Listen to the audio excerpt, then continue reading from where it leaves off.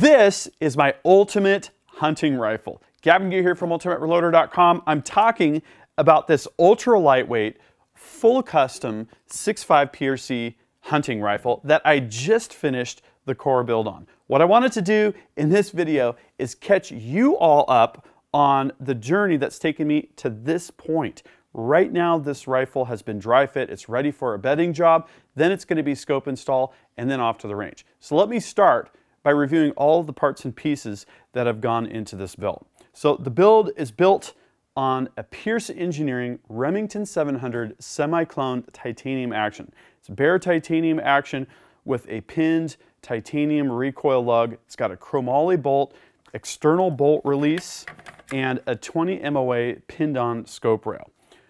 Moving over to the barrel, we've got a Benchmark stainless 1 1/8 twist, 24-inch finished length, 5-groove barrel blank with Hell's Canyon custom carbon wrap job on it. This was a really interesting barrel to work with. I haven't chambered a carbon barrel. Looking forward to telling you about that process. We've got a Benchmark custom carbon stock. We've got Red Snake Tactical bottom metal. This has got the bolt release right here. Accurate mag, 10-round detachable box magazine. I like to have magazines loaded and ready to go, and to have the rifle in a known safe condition, pop it in, chamber around, ready to roll if you come up on something unexpectedly. So far, this rifle is just what I had envisioned. And what I wanted to do was take the skills that I learned at Gordy Gritter's precision rifle building classes just a couple of weeks ago that I was at that, and apply that to this rifle build. That, and also to confer with the folks at Benchmark Barrels with regard to how to work specifically with this barrel. So what I started to do with the plan was basically to take the action and to do a basic evaluation on it.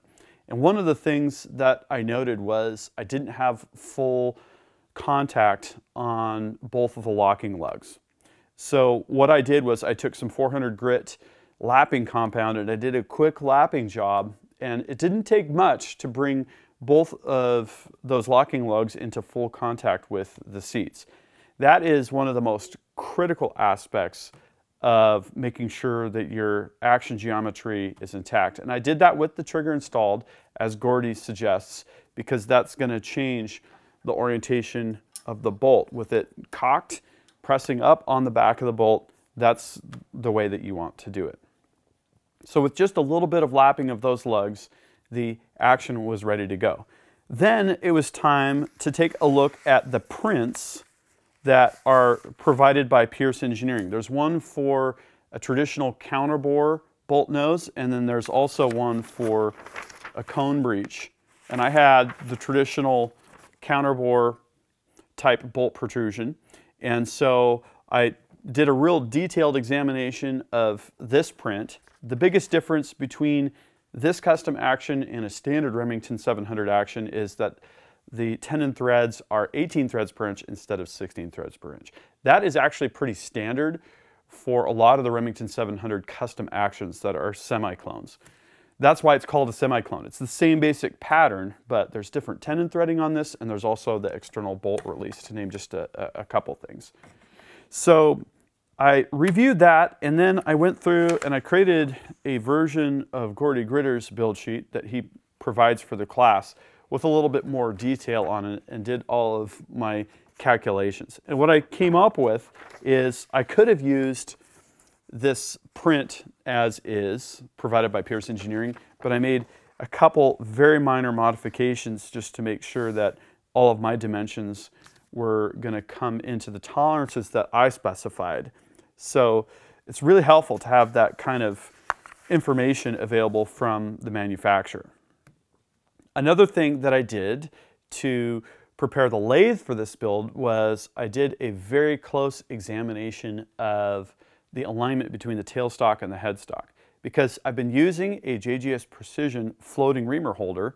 This time I thought I would try the Grattan Rifles fixed reamer holder. This is a Morse Taper 3 dead center, and there's some custom tooling here in the middle, I added this depth stop bar here for my magnetic indicator, which is on top of the tailstock in the lathe. And what these screws allow you to do is to steer the front of the reamer where the bushing is, or the pilot, and to guide that into the bore. So the assumption here is that your lathe is perfectly centered with between the tailstock and the headstock. And if that is the case, you can guide the back of the reamer in with a center instead of having something that floats. And so that worked well. I did get just a touch of slippage. I'll talk about that. I modified the set screw and polished it a little bit too much. So the next time I try this one, I'm going to use a standard set screw with a dimple face on it, and I think that will make this a perfect center. So what I found with the Precision Matthews lathe is I actually did a modification to the tailstock so that I can use a torque wrench, again, like Gordy Gritters recommends, so that you're torquing the clamp for the tailstock down to the same force each time. And when I had it at about 30 foot-pounds of torque to torque it down, my center in the tailstock was within 1/10,000th of an inch on height. Now that's a critical thing about this Precision Matthews PM1440 GT lathe, because in talking with other folks in the industry, a lot of brand new lathes are shipped with the tailstock about 3 to 5 thousandths high, 3 or 4 typically. And what that does is it allows you to compensate for wear over the years as the tailstock wears away, or the ways wear away a little bit, and it'll bring that down to 0. Well, if you're maintaining your machine and if you're doing precision work from the get-go and you're going to use a fixed method like this, that's not what you want. So just a little preview into some of the work that went into the build. Let me cover that build, all of the barrel work, in detail next. With the lathe alignment checked and everything else set out and ready to go, it was time to start the build. And I have multiple Remington 700 builds on the channel, so I'm not going to cover everything in detail. I'll point you to those stories.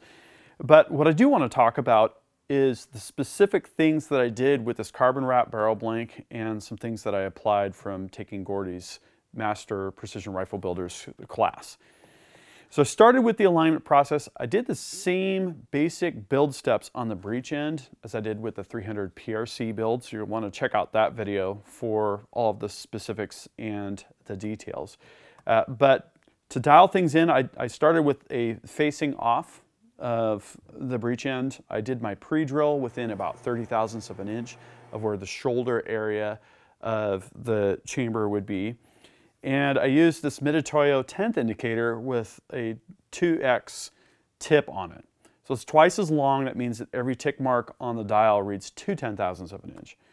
And the basic game is to get the area of the bore, the grooves specifically, just ahead of where the pre-drill is, and then about an inch or so forward of that, running perfectly true at both points. You're working the chuck jaws and you're working the outboard spider to get that short section of bore perfectly aligned. Now what I did notice at this point is there was a slight bow in the barrel from when the carbon wrapping was done.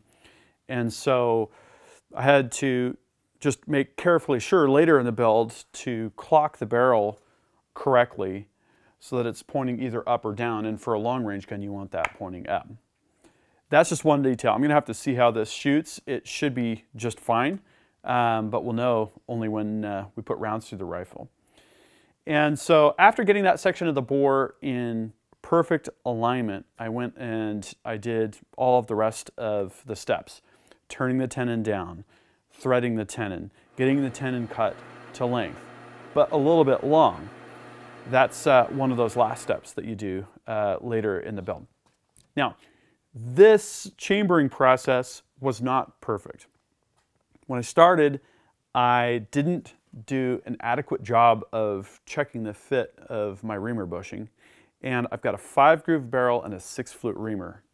And as Gordy mentions in his book and in his class, it's kind of everywhere he gets the opportunity to, that is potentially a recipe for disaster, because there's a certain type of resonance that gets set up while you're reaming if you have a 6-flute reamer and you don't have a 6 or 4 groove barrel. There's something about 5 grooves and 6 reamer flutes, that can be incredibly problematic. And I noticed that straight away from when I started cutting the chamber. I monitored it very closely, and I used the patch trick, which Dave Manson, I'm using his reamer, Gordy mentions, and that didn't really improve things to the level that I was happy with. So I took another look at the reamer bushings, and I discovered that, you know, once I'd gotten into the bore, you know, basically that breech end is cut and you're into the consistent portion of that bore, I was undersized by at least 1/1000th of an inch. So I moved up a couple sizes in reamer bushings for a nice sliding fit, and things improved from then. I did still have to use a couple different, you know, patch over the front of the reamers to get it to stabilize and to get rid of that reamer chatter. But by the time the chamber was cut, my total indicator reading was 2/10,000ths of an inch on the chamber walls. And that's plenty good. So disaster averted, because I was checking every about 100,000ths of an inch of reamer plunge and made sure that I investigated the issue and resolved the issue before getting into that critical last part of the chamber cut. And again, what I did when I was checking headspace on the lathe was, if you close on a go, you're going to crush down everything when you tighten the receiver to the barrel. And then you're going to have an undersized chamber. So what I do is I cut it to 2/1000ths long by putting a piece of masking tape on, or transparent tape, Scotch tape, on the back of the go gauge. That gives you a go gauge +2, so it's kind of like a 2/10,000ths of an inch no-go gauge at that point. Cut the chamber to the appropriate depth where the handle will just barely close on that. Now, because I've got a custom action with a recoil lug, a separate recoil lug, that's going to give you about 1/1000th of crush, and that means that my chamber should be at about 1/2 over what a go gauge would yield, which is a nice tight chamber. Should chamber factory ammunition, no problem, but it's no bigger than it needs to be. And that worked out perfectly. So that was the work on the breech end. Then came the muzzle end. And this particular barrel blank is interesting because it comes unfinished. So this is what the muzzle end looked like. There's a short stainless section here, and you've got your carbon wrap that comes down, and then there's some resin piled up here on the end. And it measured about 26 inches overall, the blank, and I wanted 24 inches finished. So I cut off about 2 inches of the end. I parted it on the lathe, and then I turned back a section and threaded it 5/8 24, a little bit long.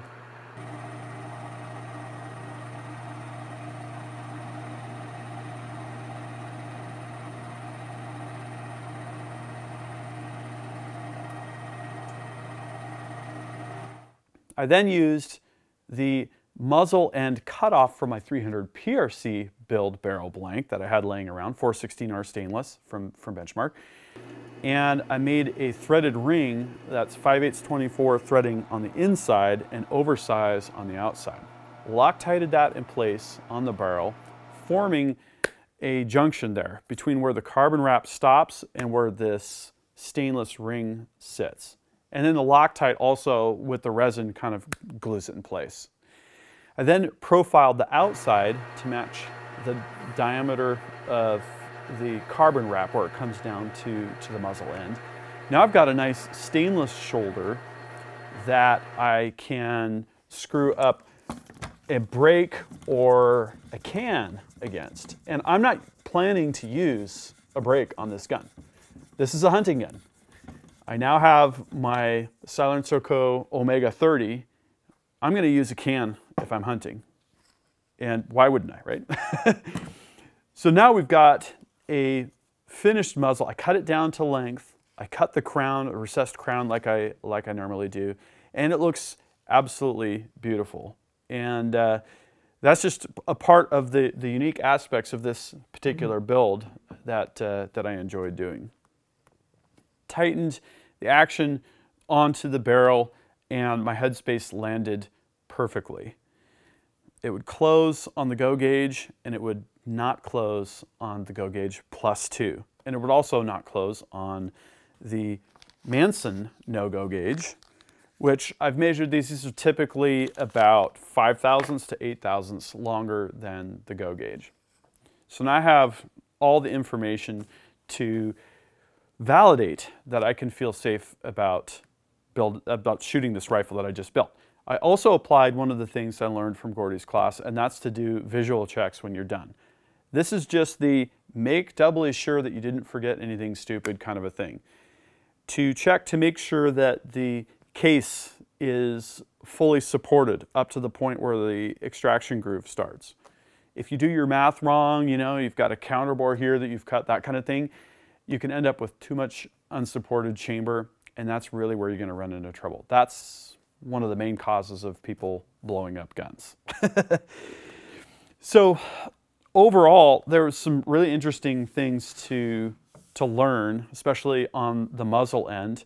I also chucked it up in the lathe and did a polish on both ends, since I don't yet have a barrel spinner. It's a really nice way to do it. I made a threaded cap, chucked that up on the headstock side, and then run a live center on the tailstock side, spin it in place.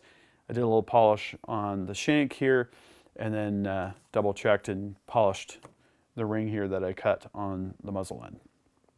Then it was time to test fit everything together and to handle some stock inletting.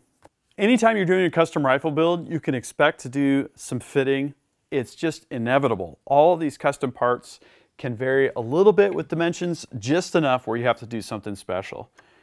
So I'm going to take the barreled action out of the stock here to kind of show you some of the things I did. Removing the action screws here, that was one thing. I found that I didn't have a rear action screw that was long enough.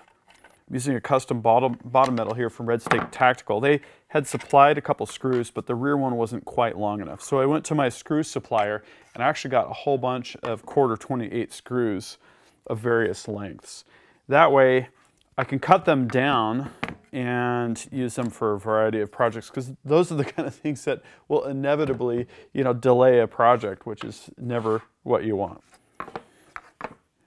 So I had this Trigger Tech Special on and off a few times to test various things, and what I noticed was when I installed my Red Snake Tactical bottom metal, there was a little bit of an interference between the front of the trigger housing, which is oversized with respect to a typical factory Remington 700 trigger, and the bottom metal, here where the trigger guard is. So I clamped the bottom metal in the Precision Matthews PM949 TV and found the appropriate end mill and milled out a very slight pocket here. And that's just to provide clearance between the bottom metal where the trigger guard is and that front little hump on the Trigger Tech Special. On the stock, I also had to use a Dremel with a sanding wheel just to clean up where the painted on finish wrapped around the edge and to provide just a little bit of clearance so that this bottom metal would slide in, and it's nice and tight now. I fit that carefully. The bottom metal also comes with the mag catch, the roll pin, and the spring separate, so I put that together. The pin was just slightly large, so I used a little bit of a smaller pin so that it would slide in more easily, because I'm thinking I might need to tune the length of this just a little bit, because that's what catches the mag, and on a custom rifle build, the height of the mag where it sits is going to affect your feed. So with the bottom metal fit and with the clearance work done, I know I didn't have a problem with the trigger or the bottom metal. Then it was time to take a look at how the barrel sat in the channel. I did notice straight away that because the shank is longer here than I guess what was accounted for, I had barrel clearance issues. So the first stage in inletting for the barrel was I took my custom spade bit that I've cut down to sort of a round profile, and I reground it to an even smaller diameter. Got the stock set up with some levels, Used an edge finder with a cone feature on it to locate off of one of the action screw holes here where the pillar is to get it centered, and then I cut this channel a little bit further forward. Nice slow feed. These spade bits with a custom grind on them work really, really well. I've used them with fiberglass and now with carbon fiber. Works really well.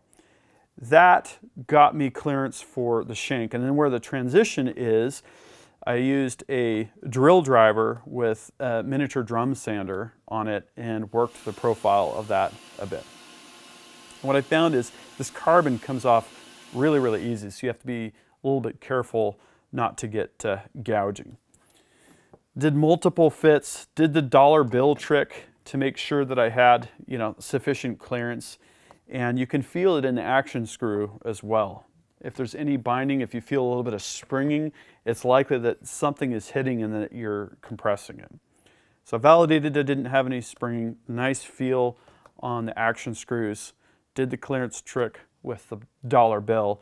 And that basically means that I'm ready now to bed the barreled action into the stock. And I'm going to use Marine Tex epoxy for that.